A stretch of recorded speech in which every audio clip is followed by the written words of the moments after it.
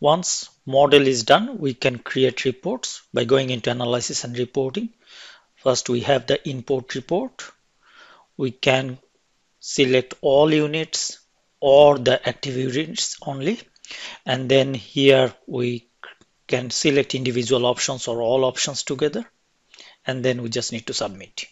It does create all the informations that we have input graphically, and also we can export these to different formats as we need, and we have the email option from here as well. Similarly, we can create quantity reports and we can select the units and then we submit. So here we can see all quantities and the cost. If we have provided the price, all will come up here